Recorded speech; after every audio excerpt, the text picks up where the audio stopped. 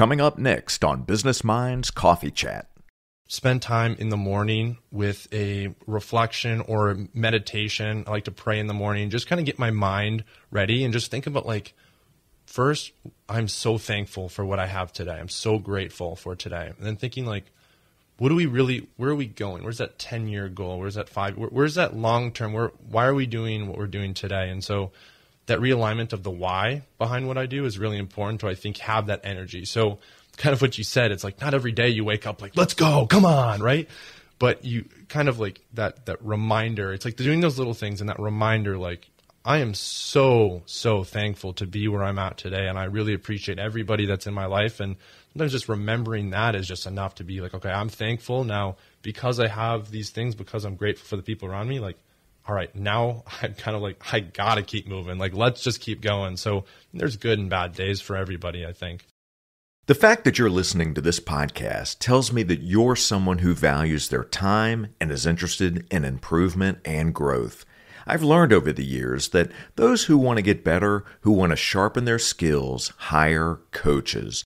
I started my coaching business because I saw firsthand how having the right coach transformed a family member's business and life. This had a profound impact on me, and it's my mission to help others have a similar positive experience. If you've ever thought about hiring a business coach, check this out. Working with me as your coach, you'll gain more clarity on your goals and priorities, be held accountable, learn and apply the tools to maximize your potential, build a rock-solid foundation for your business, and achieve the results and success you deserve. Warren Buffett said, "The best investment you can make is in yourself." If you're ready to commit to your personal and professional development, let nothing hold you back. To apply to my coaching program and to schedule a call with me to learn more, just visit jshearbusinessconsulting.com and click the Book Now button at the top. I look forward to hearing from you. And now, enjoy the latest episode.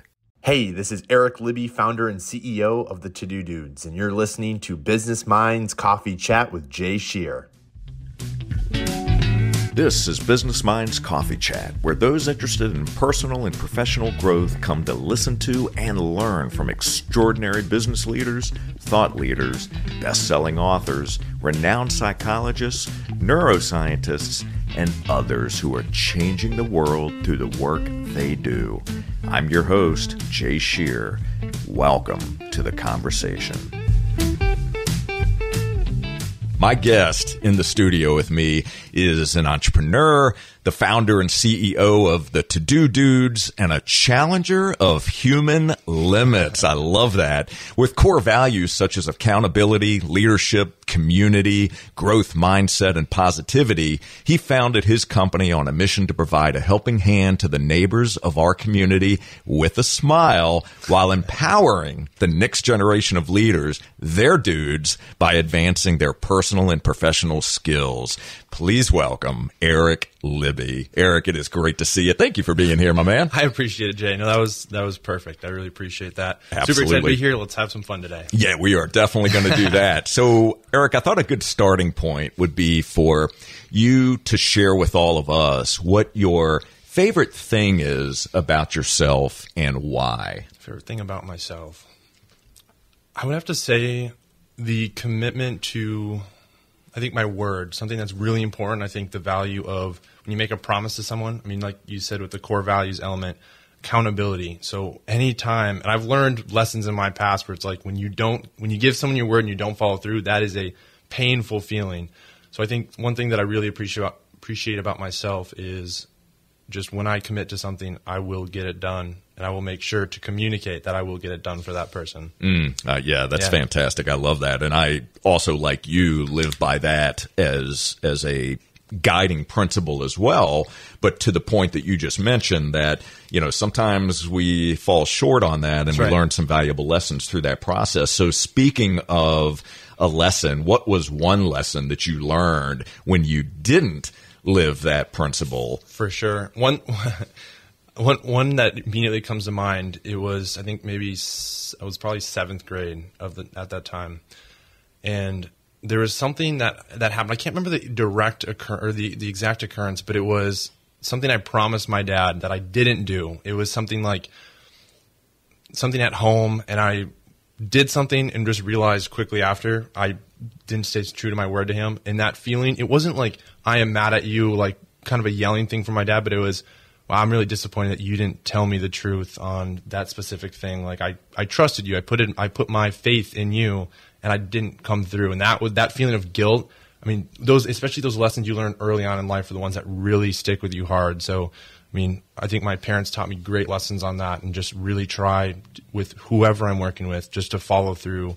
And if I say something, I will do it, because I remember that feeling was a painful feeling when I let my dad down like that. Ooh, yeah, that's that feeling that we have inside, that feeling of shame or just remorse, whatever that pain is that we feel, that is powerful, right? I mean, that's a constant reminder of us to make sure that we're following through and doing the things that we say we're going to do. So, I'm curious, speaking of your parents, so that was something that you felt or had a conversation with your father around. What is one of the most valuable lessons that you learned from your mother? From my mom, okay. I would say probably just the element of like growth mindset, keep getting better, is there's always room for improvement in anything you do. So she is a go-getter. She's a realtor in the area here, always looking for that next opportunity, but just always encouraging us to try new things and like push our limits. So like today is not who you're going to be. You got to keep growing, keep pursuing that better self, that growth mindset. And so I think always as a kid, my mom encouraged both my brother and I, just keep experimenting, doing new things, but keep trying to grow yourself, your skill set, learning new things, whether it be sports, business, and just being so supportive on that journey, whether we fail or not. At the end of the day, she's still loving us despite those failures, those fallbacks. But it's just that keep moving forward. You will fall down, but get back up, keep going. Wow. Yeah. That's an amazing mindset to have. So have you read the book Mindset by Carol Dweck? I haven't, no. Is that a good book? Yeah, it's an outstanding book. So it really talks about the two primary mindsets, if you will, a fixed mindset and a growth mindset. Right. And so it really is, there's a lot of science in that book behind that, but it's a great book to read, and I think it's something that you would truly appreciate. And if I can add on, Jay. Please. With that, like you said, growth mindset, fixed mindset, like I've heard that in many books or podcasts and stuff. It's, if you are stagnant and you're not developing to that next point, like I feel like that's the point of life. It's like learning and growing and keep refining your being to the next level. It's like we go through little levels and stages of life. And so if it's fixed, it's like you're not going anywhere. It's not, you can't find that deeper sense of fulfillment. Like we're just stagnant. Like this life is meant to be enjoyed. We're meant to have so many gifts while we're here. And so kind of, I'd love to, you have to remind me of that book after the podcast here, but it's just, that growth mindset is huge. Yeah, for sure. It most definitely is. So, along those same lines, or along that thread of having a growth mindset and always looking to learn and to grow and to improve, as you think about your business the way it is today and the vision that you have for that business tomorrow and in the years to come, who do you need to grow into? What type of person do you need to become? What skill sets do you think that you need to acquire to be the person who can lead that business that you have the vision of? That's really good. Yeah. First one, immediately, we are in the people business. I'd say leadership, huge, is just, I've made so many mistakes over these past 3.5 years, whether it be committing to a customer and not delivering on that promise, or maybe trying to sell the vision too big. And then the team's like, well, what exactly, like we're trying to move forward here. So it's like these little lessons I've learned on the way. We're in the people business. Leadership is critical in that.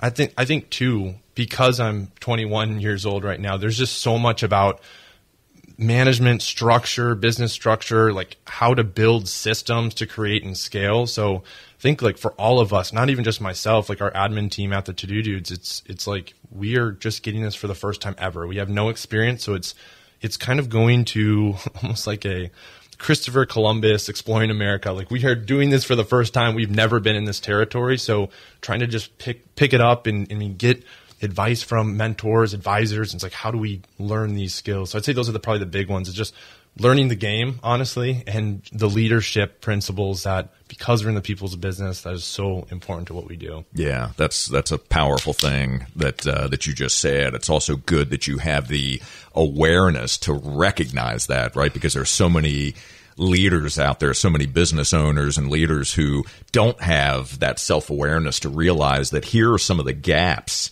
that I have, right, as a leader, or that we have as a business that we need to work on, right? Because that is kind of going back to improvement and always learning. We have to know the areas we need to learn in order to improve. Right. So let's stay on the topic of leadership for just a couple of moments here. And I want to talk about self-leadership, because in my view, and all the clients that I've worked with and the world that I operate in, my belief is that the best leaders are incredible at leading themselves first, right? They have to know how to lead themselves before they can truly lead others. So let's speak about self-leadership. What does that mean to you when you hear that term? And let's explore that a little bit. And I'd love to find out some of the ways that you focus on leading yourself. Right. So the first thing, I mean, you've probably heard in a lot of places, but leading by example. So I have to be able to, from my team, I have to first do it myself. So kind of your question, leadership or self-leadership. I think back to one of my biggest core values, accountability, is mentally I have to really prepare myself going into a day, like really saying like, okay, if I have a list of stuff I need to get done, I need to make sure I stay on top of that. It starts early in the morning. Like the first thing you do in the day, do not snooze your alarm clock. Like the little, I believe firmly, the little decisions impact the bigger scale of what's going on. So yeah, for sure. It starts with yourself, but I think it's just doing those small things, being able to lead by example, which then, I mean, to the team, if they can have somebody to look to in those times of like, all right, we don't know what to do, what's going on. Like sometimes there is a cloud over the vision of where you're going as a company. But like, if you have somebody to look to, and if I remain committed to at least what I've stayed committed to myself on, that's helpful, I think, to the team that we're leading as well. So let's talk then about how you start the day and how you end the day. So give us let's kind of pull back the curtain a little bit and talk about those habits that you have. I watch some of the videos that you create, and I would encourage all of you listening right now to check out and follow Erik and watch some of these amazing videos. But speak to those habits that you've built that set you up for success. So let's go deep on that. For sure. What time do you wake up in the morning? How do you start the day? Do you always come to the day with, a super positive attitude, or, is it sometimes, holy cow, now what am I going to do? Right. No, that's a great question. And so first I'll say is I like to run almost experiments with myself sometimes, where I'll wake up really early in the morning, do that for a couple weeks, and test like, okay, do I have more energy? Am I able to get through the day with more impact? Am I able to speak better, think clearer?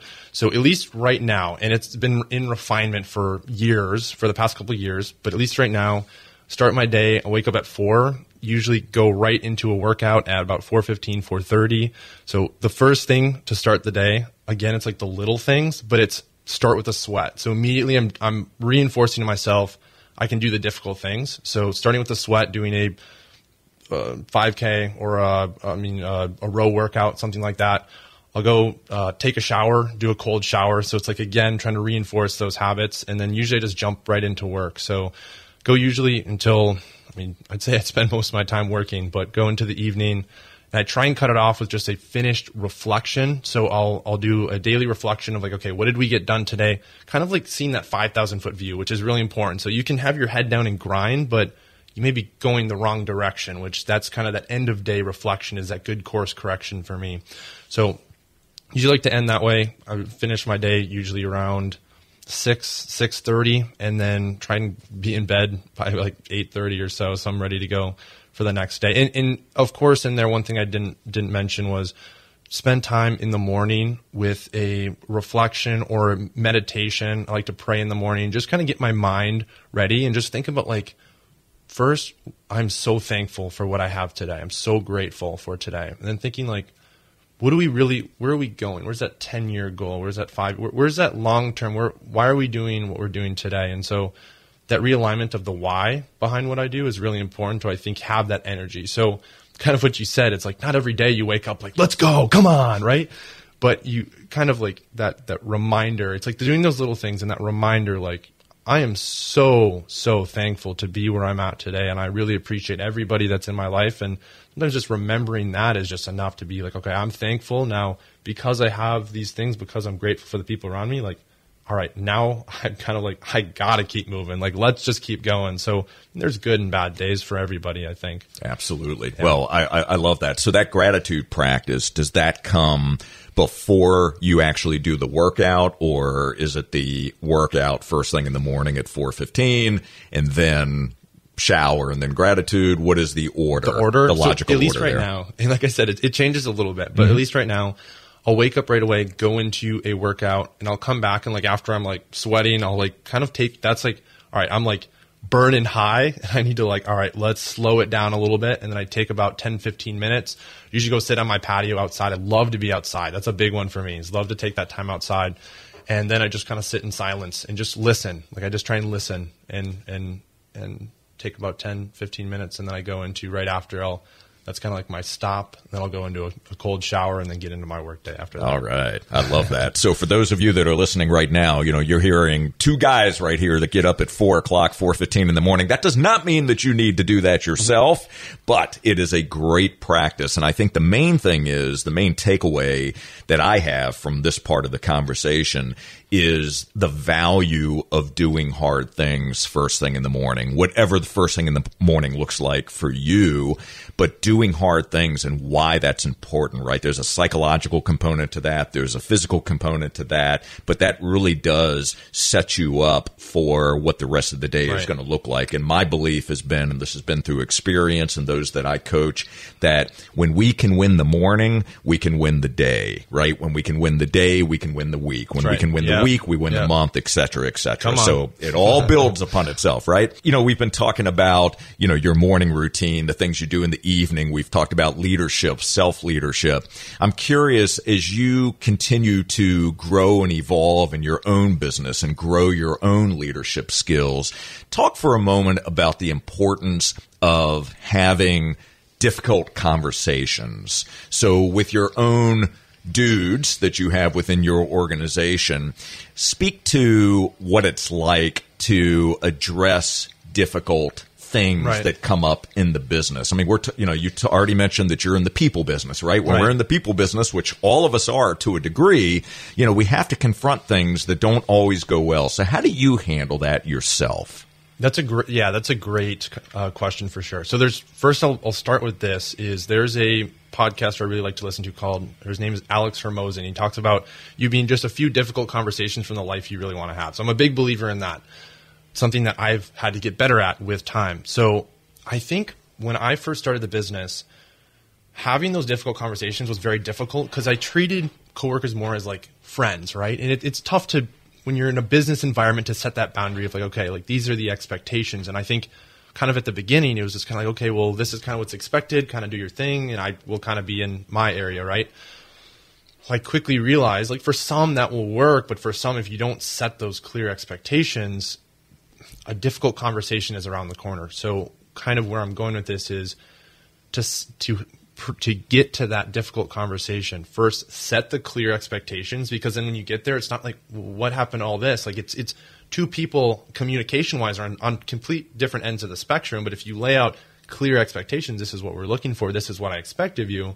Then once you get to the difficult conversations, like, well, we laid all this out. We had several follow-up conversations. But the worst thing is when you sweep it under the rug and don't address it, then it's like that difficult conversation as time elapses just gets more and more difficult if you want to look the other way, which I've done several times, but it always comes back. So it's like, at least my philosophy is like, if something is not how it should be, address it right away. Like address it, and you'll find you're typically not too far off with the other person. You just have to communicate to get back on the same page. But the longer you let it go, that's when it goes downhill. Yeah, that is so true. It can definitely snowball and typically will if you don't address it. Yeah. And I love the fact that you mentioned that there are specific expectations, right, that you define with, I'm sure there are metrics assigned to that, right? So when we decide we're going to do something, we know what the measure of success is for that thing, whatever it is we're doing. Right. And you have upfront agreement, right, on that, and you can then hold the person accountable. Exactly. Now, when something doesn't go well,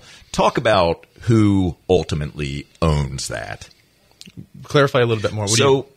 Let's say, as an example, that you set an expectation and something doesn't go well with that expectation, Gotcha. or something doesn't go well in itself. Right. Who owns it? Right. Okay, I completely see where you're going with that now. So if I don't set the clear expectations, it's my responsibility. Boom. Yes, it is. At the very top of the organization, for anything that goes wrong, if I'm to point fingers at somebody, it's my fault. I'm the one who put them in the position. I'm the one that hired them, set them up where they need to be, and should have laid out clear expectations. If they're not delivering, yeah, that's an obvious failure on my end. Yeah, I see where you're going with that now. That's 100%. Well, that's a huge one, and that's also a blind spot that we often see, is that the owner of a business, or let's say somebody who's in a management position, doesn't take ownership of communication, doesn't take ownership when things fall apart. The reality is that when you're the one in charge, you own everything. Right. And if someone fell short of the expectations, we have to look at our own communication style and say, what did I miss here, right? Where is the area of improvement? Right. Where did I fall short on communicating what those expectations were? Maybe I wasn't clear enough. Maybe I wasn't direct enough. Right. Maybe I made assumptions that I shouldn't have made, right? But we always, one of the biggest growth opportunities for anyone in leadership is recognizing those areas where we can get better in our leadership roles and get better communicating. Yeah, and what I'll say too on that point is, when you are working with team members, and if I'm going to point fingers and say, you did this wrong, it's all your responsibility. First of all, that doesn't help anything, because then it's like they don't feel the support. Like, I'm there, like, okay, like the right approach is going in there like, all right, we made a mistake here. How can we solve this? Like, let's work together to figure out, to make sure that this cannot happen again. If my way of solving a problem is pointing at someone, that's going to slow things down tremendously.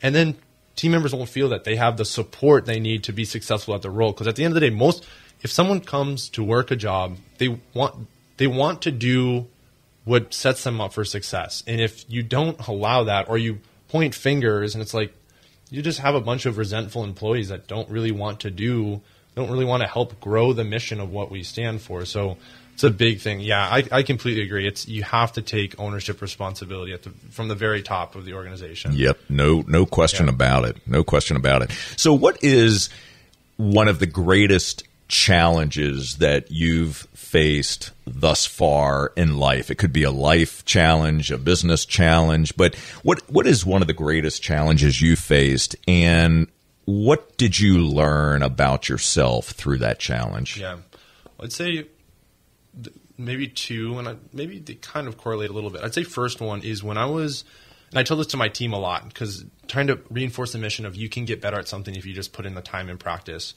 When I was in, let's say, 11th grade, 12th grade, I did Daytona State. I was a dual enrollment student here in the area, and I hated public speaking. Like, I did not like the speech class. It wasn't that I was like a terrible speaker. I just was like, my face would get all red. I'd be nervous. I wouldn't want to do it because I just didn't like to have the spotlight.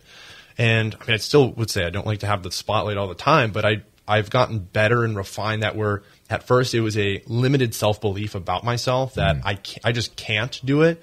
And then kind of when I started to really get into business and really start changing my focus, getting really interested in reading, learning about myself back in 2020, I was like, this is a hurdle that I need to get over, and I want to keep getting better at it. So I was like, I'm going to fall on my face a bunch of times to try and overcome this. So, people close to me can say there's probably many times where, yeah, that speech probably wasn't so good, or that public speaking event wasn't so good. But I mean, now I just see it as this is something I'd like to at some point speak to millions of people, and it's a goal. It's like, all right, getting a little bit better over time. So I'd say that's one. And then two, like kind of piggybacking off of that is, I think when I was ninth grade or beginning high school, I moved from Minnesota, came to Florida here, whole new friend group. Everything was new. I mean, all across the country, and it just like everything reset. And I mean, I was comfortable there, which is I don't like that word at all, but I was comfortable in Minnesota. I came here, and it just was something that completely, like, I had to grow up quickly. I had to build friendships. I was isolated. I was on my own. I was trying to kind of learn this new Floridian environment and stuff. And I would say I didn't really think very highly of myself, and I didn't really think that business entrepreneurship was something that I could do either. So it was, I think, just like spending the time, and then I saw this challenge and I was like, I really want to beat this challenge and just like keep growing, keep getting better. So I'd say they're kind of in the same ballpark, but have kind of their own little nuance there. So, you've brought this up a couple of times when and you didn't use these exact words, but when you experience moments of self-doubt, right, where you're beating yourself up, or you've got those limiting beliefs, I can't do this, or I'm not the kind of person who can get up on a stage and speak in front of 1,000 people, which, by the way, yes, you can. But, when you have those thoughts, what do you do to lift yourself back up, to get yourself back into an empowered position? Wow, that's great question. I think sometimes what I do is, first, I believe we put, like I'm saying, speaking to 1,000 people, or just something that requires a lot of, like, there's a lot of pressure around it. Like, okay, there's a big moment coming up. Like, I think a lot of times we put way too much weight on the situation itself. So sometimes almost looking like, what's the 5,000 foot view? Or imagine doing this 1,000 times. Would I still feel that way? Probably not. It's probably pretty realistic. If I had imagine I had to get up on a stage every single day, like multiple times in a day, that number time 1,000, I would not feel that same way. So sometimes it's almost like a change of just pure perspective, where situation's not different. It's still happening the same way, but we put too much weight and pressure, where a lot of the times it's just our mind speaking. And sometimes I think our mind speaking lies to us that aren't really true about ourselves, but we have this frame of reference of like putting way too much pressure or way too much weight in a situation. It's like, just need to like remove yourself a little bit and like look at the 5,000 foot view, or try and imagine 1,000. What if I did this 1,000 times? It wouldn't be that. I wouldn't feel that way. Yeah, no, I love that. And there's a lot to be said about the way that we prepare ourselves mentally and physically before we're about to dive into something that would add that level of stress or maybe anxiety. So as an example, I have the opportunity and the honor to speak to a number of very well-known high-level speakers who are on stages all over the world on a regular basis. And, to the person, they typically talk about that little bit of fear that's still there, even though they've done it thousands of times. But it's what they do prior to going on that stage that makes all the difference in the world. And I would tell you that 9 times out of 10, it is a breathing practice, right? It is an exercise that they do to calm the nervous system. Right. And it's really interesting to hear how they go through that process. But nonetheless, I appreciate you sharing that. So I do have, you brought this up, but you mentioned something about 2020 kind of being a pinnacle point in your life where you started to invest in yourself, right? Invest in your own growth. And you mentioned about reading as an example. So before we started recording today, you asked me a question about books and about maybe a book that I've read or a recommendation that I have had. What was one of the first books that you came across back then in 2020, let's say, that had a significant impact on you and how you show up to the world today? Right. The second book I ever read, so I'll say before 2020, I was not a reader. I was not really invested in learning. And that year I just started was like, I just really want to dive into this and just figure out and try and learn some stuff. So I remember the second book I ever read was How to Win Friends and Influence People. I've read it 3 times. I literally just finished it last week again.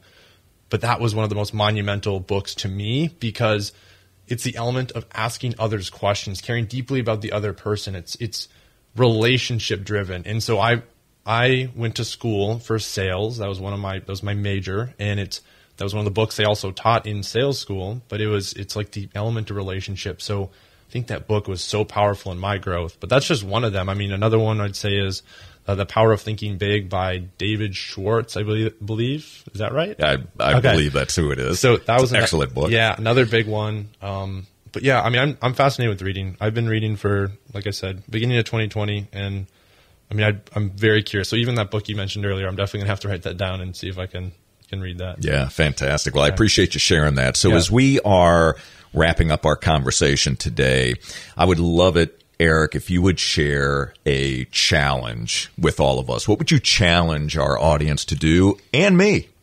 Yeah.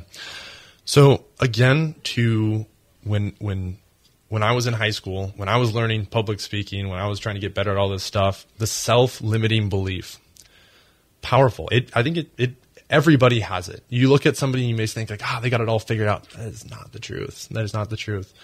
So I think my challenge would be first challenging yourself to get outside of your comfort zone. That's the first place I always say is like challenge your comfort zone, but do the difficult thing. Get up in the morning, early morning, challenge yourself, because it's like those little victories that end up equating to something way bigger. But you have to be willing to put in the time and the effort and have the energy to just keep going. So I think my biggest challenge was like, if you don't believe in yourself, that doesn't mean you have no hope. You need to keep moving forward, keep challenge yourself, even with the small things, because the small things turn into victories that are a lot bigger than just that small little thing.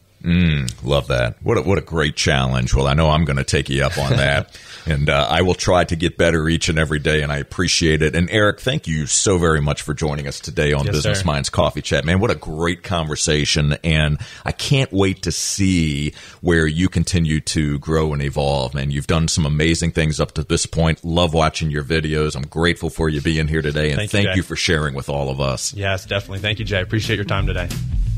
Thank you for tuning into Business Minds Coffee Chat. Your support helps us continue to bring you amazing guests. Please share the show with a friend and subscribe and leave a review on Apple Podcasts or wherever you listen to podcasts. Here's to your personal and professional growth.